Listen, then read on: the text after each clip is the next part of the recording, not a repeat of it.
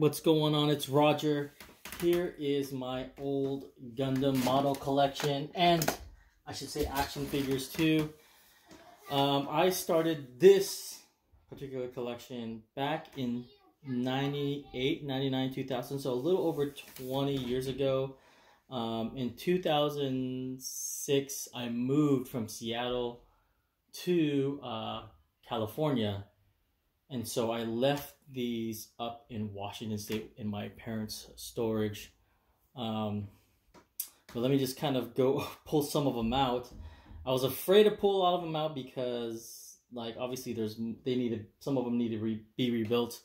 But also, you know, in retrospect, I just kind of did a little bit and was experimenting with a lot of the Gundams as far as, like, you know, going into detail and whatnot, but I never, you know, I never got into super detail. This is also a 1x144 collection, and I love that because it had most models and these action figures from G Gundam at that level or that scale.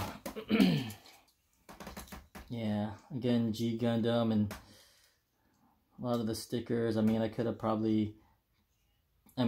painted a lot of them on back then. But, like I said, this was kind of a learning deal back in 99, 2000 for me.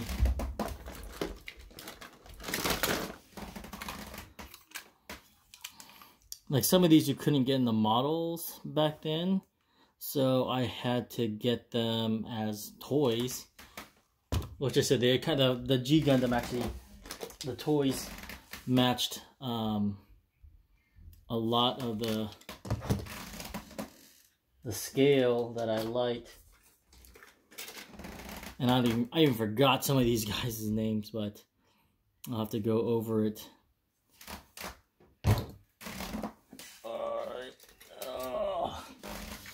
And then, like I said, I'm worried about a lot of them. I have to kind of go over and fix some of these.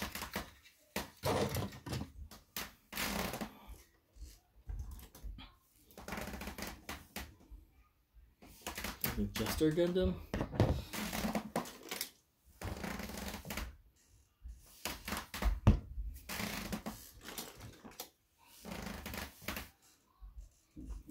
G Gundam to me was such a weird one, but it was, you know,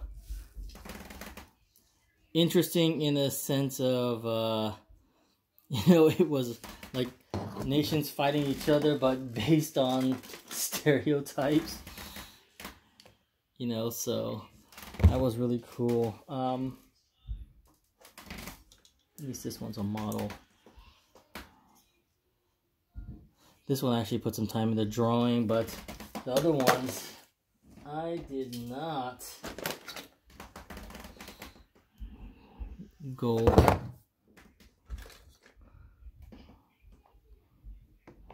I'm gonna have to, gosh, I have to go through a lot of them. Like I said, some of them, look at this, I gotta find this dude's head. But they're all here. They all just kind of been shifted around. So there's that, and I think this has more of the actual scale models compared to the action figures. But like I said, I've just been kind of nervous of opening this up because I see that, you know, some of them have fallen apart, like this guy, but they're all here. This one I gotta find his hand and head. The Sandrock Gundam from Gundam Wing. Yeah, oh my gosh, there's so many guys are just falling apart. So I gotta put those together again. Like I said, I was pretty basic back then. You know, I just really wanted to have a nice, it was more of quantity than quality, I guess you could say. But I really love making Gundam models back then, which was super cool.